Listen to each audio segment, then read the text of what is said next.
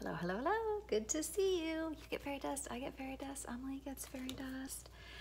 And it's time for another video about complex PTSD, from surviving to thriving. It's true, thriving. Pete Walker, who is a genius and a hero. I'm on page 13. We're going to talk about the 4 F's, and I think it's worthwhile listening to him describe what happens. So a fight response is triggered when a person suddenly responds aggressively to something threatening. We kind of get that. A flight response, get away, is triggered when a person responds to a perceived threat by fleeing, physically fleeing, or this is really important because I think flight people miss this. I don't think flight people get this. So it's really, really, really important, and I'm going to figure out ways to get you your information so it'll click for you. Flight mode, flight trauma response, when it can be symbolically by launching into hyperactivity. So doing a bunch of shit, getting a lot of shit done, busy, busy, busy. So that's how you symbolically flight mode, flee. Freeze response is triggered when a person, realizing resistance is futile, gives up, numbs out into dissociation, and or collapses as if accepting the inevitability of being hurt. And a fawn response is triggered when a person responds to threat by trying to be pleasing or helpful in order to appease or forestall an attacker.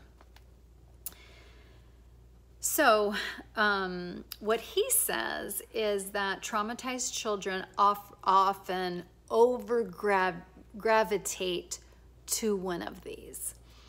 And my experience has been that I see people over-gravitate to 2 of them, but use them all.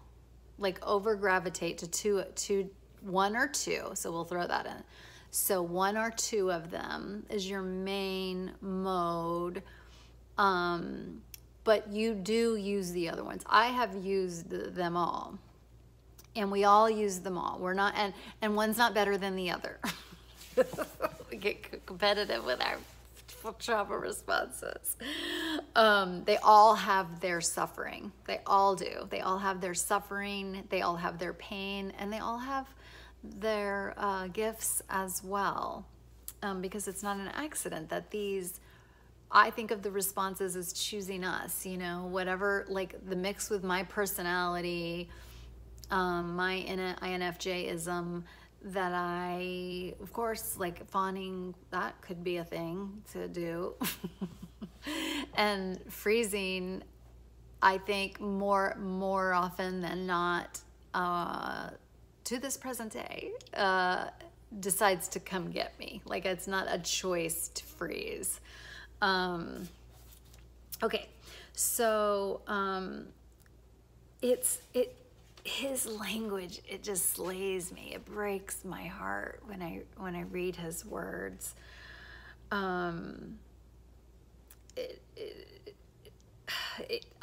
of the things about resisting reading all of it is that most of us do not think we had childhood trauma. Most of us might even say we had a great childhood.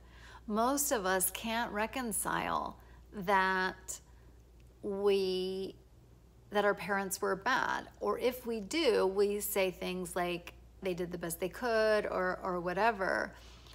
But I could handle it. You know, I'm thinking about, I never thought this. Oh, maybe I did think it, but you know, I've heard people say who were spanked or beaten, say that they deserved it. Like say that, oh no, I needed that. Like I was a bad child or something like that. When they remember back, they think things like that. we are so wired to not know that we have CPTSD. Like, we're so wired to know. I mean, it's, you know, like, mine wasn't that bad. And the thing is, it might not be that bad, but here's the deal. It's like, what are we gonna do?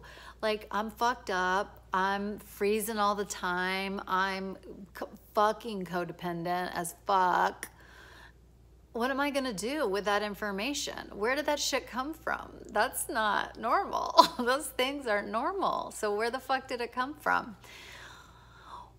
A lot of people ask me, especially on TikTok, but what if I didn't have a bad childhood, and what this just feels I'm gonna be mean to my parents? And I really want to let everybody off the hook. Like, you don't have to think that you have a bad childhood. Like, you don't. You don't have to think somebody was bad. You don't have to think any of that, because the goal is to heal. So what I always want to do is, like, what's fucking helpful? So if it's helpful to, you know, say that you had a great childhood or whatever, and then ... but I got all this shit, so I'm just gonna heal through this book anyway, even though I don't believe this, that's fine. I like to say, because I think it does something different in our psyche. When we say, do you have childhood trauma or not, it's like, it feels threatening, that feels icky, it feels mean, it feels I'm making shit up, like that whole thing. But if I say, did shit go down for you as a kid? Like, did some shit go down? At home, school, siblings, whatever the fuck, did shit go down? That's childhood trauma. Like, so you don't even need to worry about it. And you don't, let's unhook the thing where I said it's childhood trauma. I'll just say, if you just want to say shit went down, because you can give me like 10 examples of shit going down for you as a kid. That's traumatic on children. Have you looked at children lately? They're little.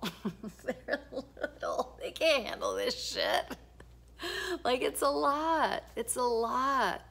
And, you know, sometimes I think about some stupid thing I did when I was 16, and I do remember thinking that I was an adult. Like, that I could handle this, or that I could do, you know, like, I truly thought. And then when you look at what a 16-year-old looks like, I mean, she's a fucking child. No disrespect to anybody 16 years old, but still, like, it's, you know, we were little, shit was hard for us. So please know, if this stuff resonates with you, like, if you live like hyper vigilantly, if you live like waiting for the other shoe to fall, like, if you live like that, like, you can take this path with me. Like, you can take this path with me. This is a path that saved my life.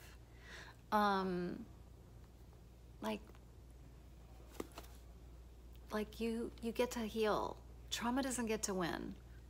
Or if shit went down and that's it, the shit doesn't get to win. The shit doesn't get to rule your life.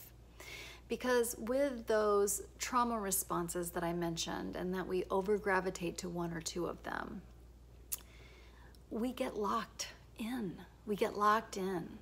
And so if you're mad at yourself for stupid decisions that you made when you were like 18, 19, 17, 16, 17, 18, 19, or your fucking 20s, like my fucking 20s were stupid choices, because I was locked in and I was making choices from a psyche where shit went down, and I didn't know that it could be different.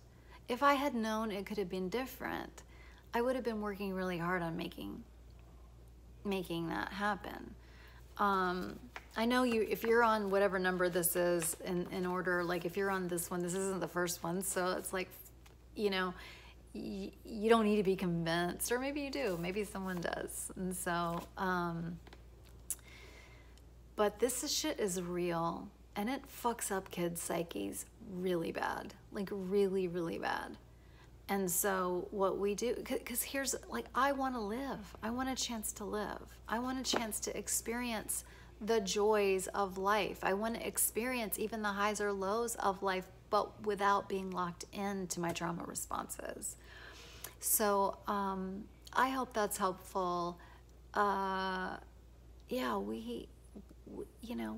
this is the deal.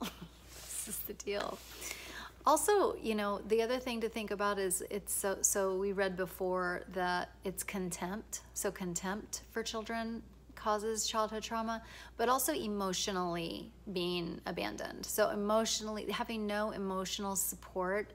So, and people will say, well, that's just the way my mother was. And that's fine. She got to be that way. But unfortunately, to a child's psyche, it's not great. Like, it's not, you needed more. So, no, permission granted